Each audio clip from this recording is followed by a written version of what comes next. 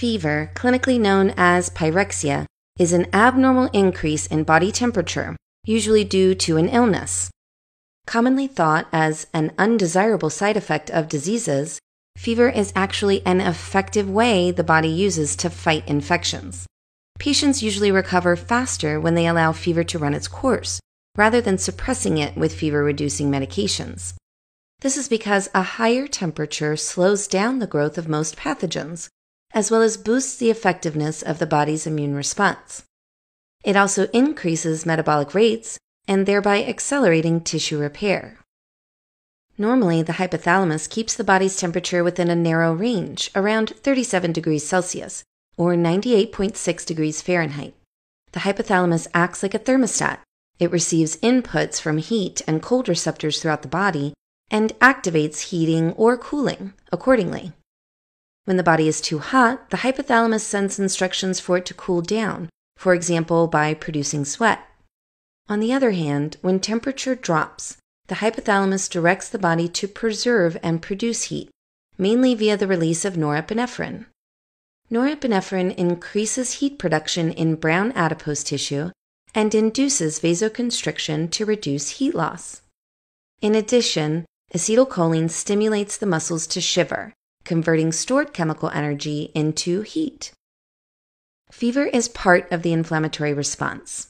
When immune cells detect the presence of a pathogen, for example, upon binding to a component of bacterial cell walls, they produce inflammatory cytokines.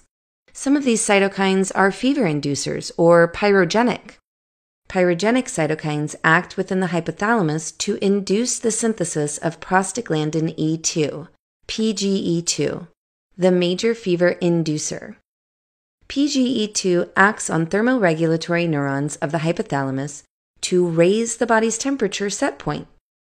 In other words, PGE2 tricks the hypothalamus into thinking that the body is cold, while in fact the temperature did not change.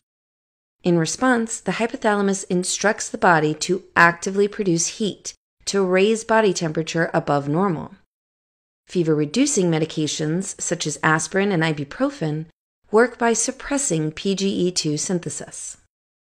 Once infection is cleared, pyrogens are no longer produced and the hypothalamic thermostat is set back to normal temperature.